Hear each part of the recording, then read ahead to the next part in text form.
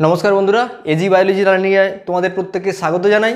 আজকে আপনাদের যে ভিডিও টিউটোরিয়াল, সেই ভিডিও টিউটোরিয়ালে আমরা আজকে বিবর্তন অধ্যায় থেকে আরেকজন বিবর্তন বিজ্ঞানীর বিবর্তনের তত্ত্ব সম্পর্কে জানব। তিনি হলেন ল্যামার্ক, এবং ল্যামার্কের যে বিবর্তন সংক্রান্ত বিভিন্ন থিওরিগুলি আছে, সেই বিবর্তন সংক্রান্ত থিওরিগুলি সম্পর্কে আমরা আজ বিশদ আলোচনা করব এই ভিডিও টিউটোরিয়ালে। প্রথমে দেখে নেওয়া যায় ল্যামার্কের সম্পূর্ণ নাম হচ্ছে Gen Baptist Antony D Monet Lamarck, বা সংক্ষেপে বলা হয় জ্যান ব্যাপিস্ট ল্যামার্ক। তার জীবনকাল ছিল 1744 থেকে 1829 খ্রিস্টাব্দ পর্যন্ত, অর্থাৎ তিনি 1744 সালে জন্মগ্রহণ করেন এবং 1829 খ্রিস্টাব্দে তিনি পরলোক গমন করেন। Gen Baptist Antony D Monet Lamarck লিখিত যে পুস্তক, অর্থাৎ যে পুস্তকে তিনি তার বিবর্তন সংক্রান্ত বিভিন্ন তথ্যগুলিকে তুলে ধরেছিলেন, সেই নির্দিষ্ট পুস্তকের নাম হচ্ছে ফিলোজফিক জুলজিক। এটা 1809 খ্রিস্টাব্দে প্রকাশিত হয়, অর্থাৎ ল্যামার্কের প্রকাশিত পুস্তকের নাম ফিলোজফিক জুলজিক, যেটা 1809 খ্রিস্টাব্দে প্রকাশিত হয়েছিল। তাছাড়াও ল্যামার্কের আরেকটা অবদান হলো তিনি বায়োলজি শব্দটি প্রথম ব্যবহার করেন। এই বায়োলজি শব্দের প্রণেতা, ব্যবহারকারী প্রথম বিজ্ঞানী তিনি হলেন Gen Baptist Antony D Monet Lamarck. তিনি প্রথম বায়োলজি শব্দটি ব্যবহার করেছিলেন। এখন ল্যামার্কের যে বিবর্তন সংক্রান্ত যে তথ্য বা বিবর্তন সংক্রান্ত তার যে প্রতিপাদ্য বিষয় বা বিবর্তন সংক্রান্ত তার যে থিওরিগুলি আছে, এই সমস্ত থিওরিগুলোকে একত্রিতভাবে বলা হয় ল্যামার্কিজম বা ল্যামার্কের প্রতিপাদ্য বিষয়, বিবর্তন সংক্রান্ত ল্যামার্কের প্রতিপাদ্য বিষয়। দেখে নেওয়া যাক ল্যামার্কের বিবর্তন সংক্রান্ত যে প্রতিপাদ্য বিষয়গুলি আছে, তার মধ্যে অন্যতম যে প্রতিপাদ্য বিষয় তা হলো, প্রথম নম্বর হচ্ছে নিউ নিডস অর্থাৎ নতুন চাহিদা। প্রথম নম্বর হচ্ছে নিউ নিডস, বা এটাকে বলতে পারবে না নতুন চাহিদা। অর্থাৎ পরিবেশের পরিবর্তনের সাথে সাথে জীবের মধ্যে নতুন নতুন চাহিদার উদ্ভব ঘটে। পরিবেশের পরিবর্তনের সাথে সাথে জীবের মধ্যে নতুন নতুন চাহিদার উদ্ভব ঘটে। এটা তার মানে কি? তার মানে একটা জীব যে নির্দিষ্ট পরিবেশে বসবাস করছে, সেই পরিবেশের সাপেক্ষে তার মধ্যে কিছু নতুন, সেই পরিবেশে বেঁচে থাকার জন্য তার মধ্যে কিছু নতুন চারিত্রিক বৈশিষ্ট্যের আবির্ভাব ঘটে, যার সাহায্যে সেই পরিবেশে বেঁচে থাকতে সক্ষম হয়। তিনি এটা উদাহরণে এটা সহজবোধ্য উদাহরণ দিয়ে বোঝানো যদি হয়, তাহলে এটা সহজভাবে এইভাবে বোঝানো যায় যে বার্ডস মানে হচ্ছে পক্ষী, BIRDS। বার্ডস মানে হচ্ছে পাখি। পাখির পূর্বপুরুষ কোথায় থাকে? এরা জেনারেলি এদের কী অভিযোজন লক্ষ্য করা যায়? এদের খেচর অভিযোজন বা ভোলান্ট অ্যাডাপ্টেশন লক্ষ্য করা যায়। লক্ষ্য করা যায়। কিন্তু এর মধ্যে ব্যতিক্রম হলো ডাক মানে হাঁস কোথা থেকে? এদের মধ্যে অ্যাকোয়াটিক বা জলজ অভিযোজন লক্ষ্য করা যায়। যেহেতু এরা যে নির্দিষ্ট এদের পূর্বপুরুষরা সাধারণত বসবাস করতো, এদের খেচর অভিযোজন লক্ষ্য করা যায়, আকাশে উড্ডয়ন করার জন্য এদের অভিযোজন লক্ষ্য করা যায়। কিন্তু ডাকের ক্ষেত্রে ডাক একই রকমভাবে বার্ডস গোষ্ঠীর একটা প্রাণী, জলজ পরিবেশে বসবাস করার জন্য এদের মধ্যে স্পেশাল কিছু অভিযোজন লক্ষ্য করা। কী অভিযোজন লক্ষ্য করা যায়? এদের মধ্যে লিপ্তপদ বা ওয়েবড ফুট লক্ষ্য করা যায়। লক্ষ্য করা যায়। অর্থাৎ এদের সাঁতার কাটার জন্য এদের পায়ের যে চামড়াগুলি, পায়ের যে আঙুলগুলি, সেই আঙুলি পাতলা মেমব্রেনাস চামড়া দ্বারা আবৃত, যার সাহায্যে এরা সেই নির্দিষ্ট পরিবেশে সাঁতার কেটে বেঁচে থাকতে পারে। তাহলে নির্দিষ্ট পরিবেশে থাকা, উপস্থিত হয়ে বেঁচে থাকা অনুযায়ী প্রত্যেকটা জীবের ক্ষেত্রে নতুন নতুন চাহিদার সৃষ্টি হয়, এবং চাহিদার সাপেক্ষে সেই নির্দিষ্ট পরিবেশে সে নিজেকে মানিয়ে নিয়ে সেই পরিবেশে বেঁচে থাকতে সক্ষম হয় সেই নির্দিষ্ট জীবগুলি। এটাই হচ্ছে নিউ নিডস বা নতুন চাহিদা। নেক্সট চলে যাচ্ছি ইউজ অ্যান্ড ডিসইউজ, অর্থাৎ ইউজ অ্যান্ড ডিসইউজ অফ অর্গান, অঙ্গের ব্যবহার এবং অব্যবহার। বাংলায় বলা হয় অঙ্গের ব্যবহার এবং অব্যবহার। অঙ্গের ব্যবহার ও অব্যবহার।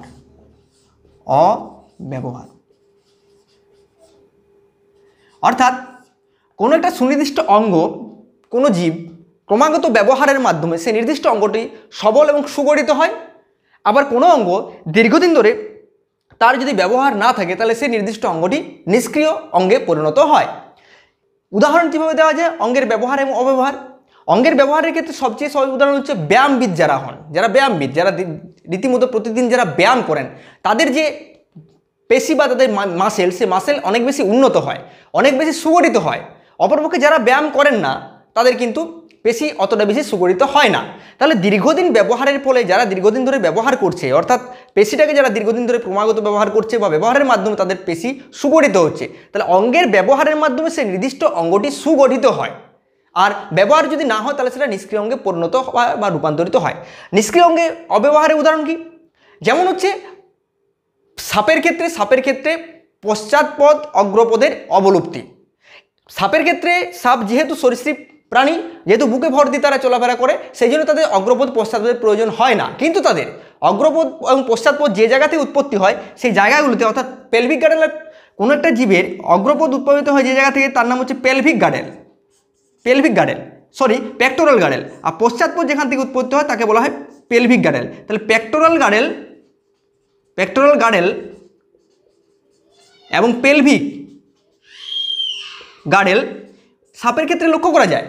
আমাদের যেমন অগ্রপদ যেখান থেকে বেরিয়ে এসেছে, হাত বেরিয়ে এসেছে কোথা থেকে? পেক্টোরাল গার্ডেল থেকে। আমাদের পাগুলি কোথা থেকে বেরিয়েছে? পেলভিক গার্ডেল থেকে।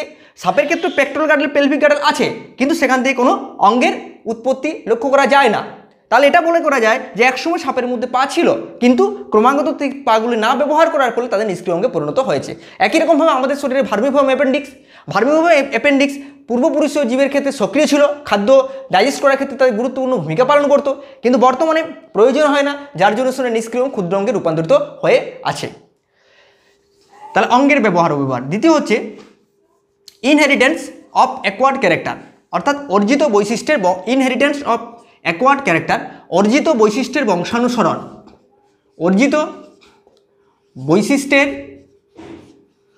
অর্জিত বৈশিষ্ট্যের বংশানুসরণ।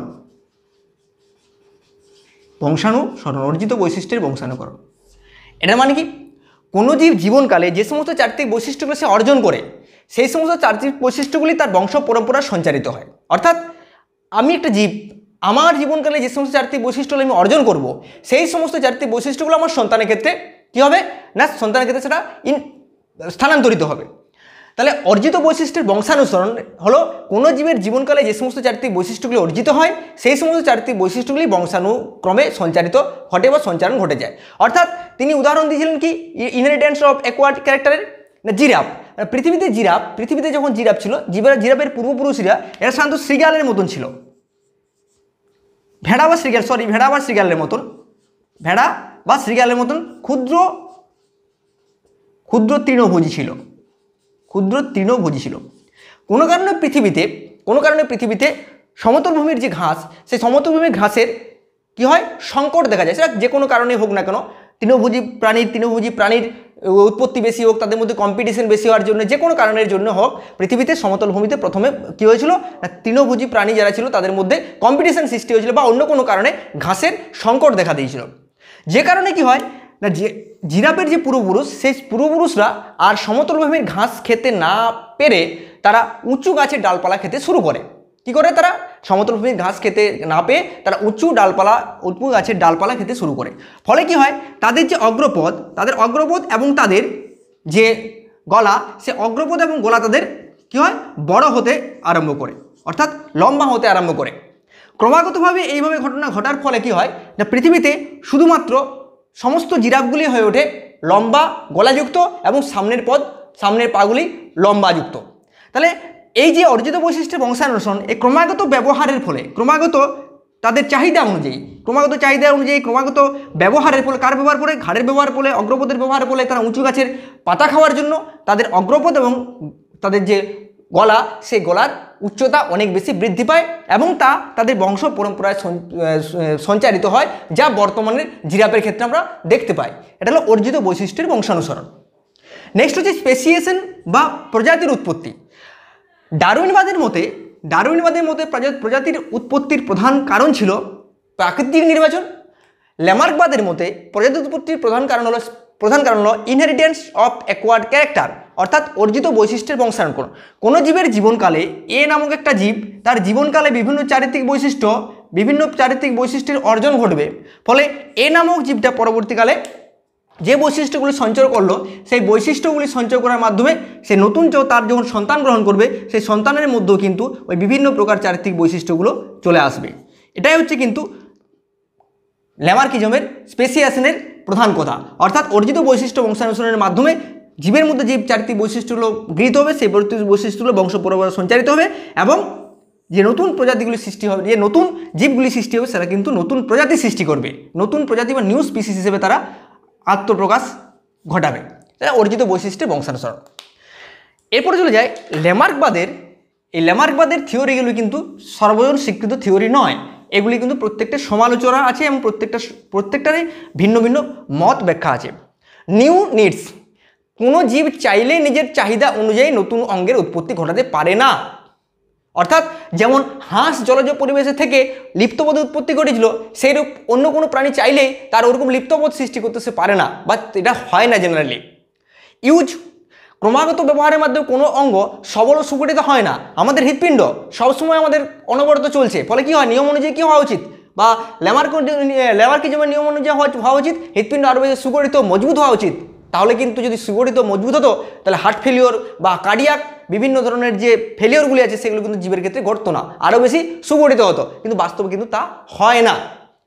একই রকমভাবে ইনহেরিটেন্স অফ অ্যাকোয়ার্ড ক্যারেক্টার, আমার জীবনের যে সমস্ত 4টি বৈশিষ্ট্যগুলো আমার অর্জন হচ্ছে, আমি একজন ব্যায়ামবিদ, আমার বড় পেশি তৈরি করে ফেলেছি, আমার সন্তানও কিন্তু জন্মগ্রহণ করার সময় পেশি নিয়ে জন্মগ্রহণ করবে, যেটা কিন্তু বাস্তবে কখনোই হয় না।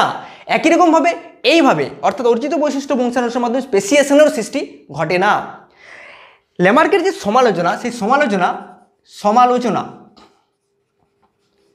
ল্যামার্কের সমালোচনা প্রথম করেছিলেন বিজ্ঞানী আগস্ট ওয়াইজম্যান প্রথমের সমালোচনা করেন।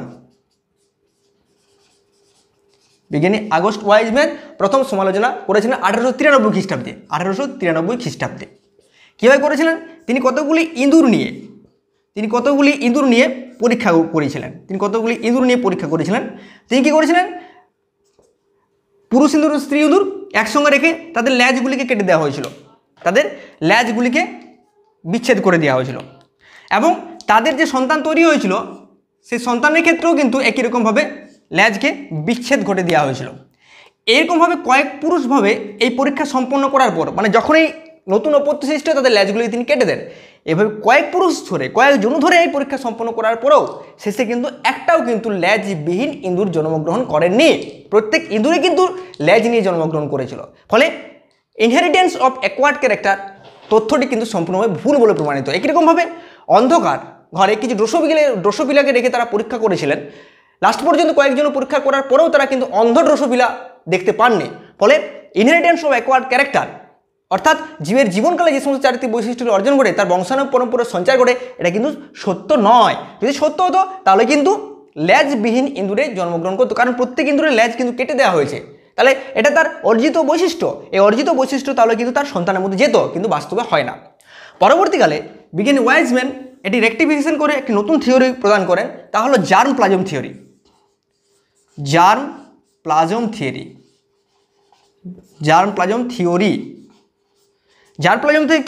কি না, কোনো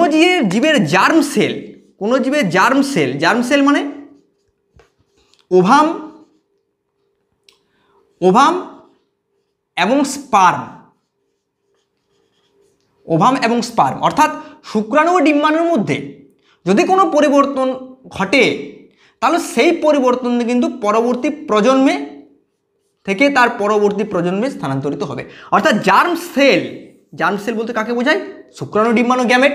তাহলে গ্যামেটিক সেলের মধ্যে যদি কোনো পরিবর্তন হয় সেই পরিবর্তন পরবর্তী প্রজন্মে স্থানান্তরিত হবে। কিন্তু সোমাটিক সেল মানে দেহকোষ, সোমাটিক সেলের মধ্যে যদি কোনো পরিবর্তন হয় তাহলে সেই পরিবর্তন কিন্তু পরবর্তী প্রজন্মে যাবে না। তাহলে জার্ম প্লাজম থিওরির প্রধান বক্তব্য ছিল যে জার্ম সেলের মধ্যে যদি কোনো পরিবর্তন সম্পন্ন হয় সেই পরিবর্তনগুলো পরবর্তী প্রজন্মে স্থানান্তরিত হয়। অর্থাৎ ল্যামার্ক যে কথাটা বলেছিলেন সেই কথাটা সোমাটিক সেলের ব্যাপারে বলে ফেলেছিলেন, ফলে জিনিসটি সর্বভাবে সত্য হয়নি। পরবর্তীকালে দেখা যায় জার্ম সেলের মধ্যে কোনো পরিবর্তন যদি সম্পন্ন হয় সেই পরিবর্তন পরবর্তী প্রজন্মে স্থানান্তরিত হয় বা স্থানান্তরিত ঘটে। এবং বর্তমানে বোঝা যায় এটা যদি বর্তমানে আমরা এটাকে ব্যাখ্যা করি তাহলে কীভাবে ব্যাখ্যা করবো না, জীবের জিনগত কোনো পরিবর্তন যদি ঘটে তবেই সেই পরিবর্তন তার কোথায় যাবে না, বংশাণু পরম্পরায় সঞ্চারিত হবে। কিন্তু দেহকোষ ঘটিত কোনো পরিবর্তন যদি হয়, সেলের মধ্যে কোনো পরিবর্তন ঘটে, সাময়িক কোনো পরিবর্তন কোনো একটা ইন্ডিভিজুয়ালের ক্ষেত্রে যদি ঘটে সেটা জিনগত না হয় তাহলে সেই পরিবর্তন কিন্তু পরবর্তী প্রজন্মে স্থানান্তরিত হবে না। তাহলে জার্ম প্লাজম থিওরির মাধ্যমে বিজ্ঞানী ওয়াইসম্যান ল্যামার্কের তত্ত্বের সমালোচনা করেন এবং তত্ত্বটিকে পরীক্ষার সাহায্যে তিনি প্রমাণ করে বলেছিলেন যে দেহজ কোষের মধ্যে পরিবর্তন যদি হয় সেই পরিবর্তন কিন্তু কোনোভাবে পরবর্তী প্রজন্মে স্থানান্তরিত হবে না। তাহলে ল্যামার্কের যে প্রধান বিষয়গুলি আছে সেই বিষয়গুলি চারটি প্রধান বিষয়।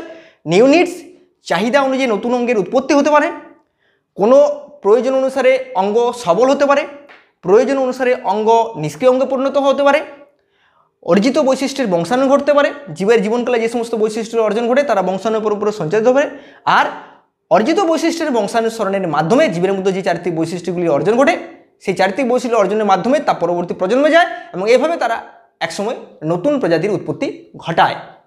এই হচ্ছে ল্যামার্কিজম বা ল্যামার্কবাদের মূল প্রতিপাদ্য বিষয়। আশা করি প্রত্যেকে ল্যামার্কবাদের প্রতিপাদ্য বিষয়গুলি বুঝতে পেরেছ। যদি আমার এই ভিডিওগুলি ভালো লেগে থাকে তাহলে অবশ্যই চ্যানেলটিকে শেয়ার, সাবস্ক্রাইব, লাইক, কমেন্ট করতে বলো না। ধন্যবাদ।